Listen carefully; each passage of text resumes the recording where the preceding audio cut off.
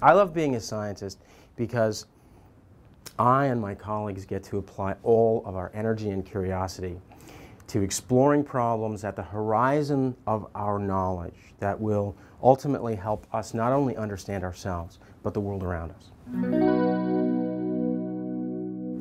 I'm David Vactor, professor in cell biology at Harvard Medical School, and I study the development of the brain, an intricate and beautiful tapestry made of 100 billion neurons that magically weaves itself during early development.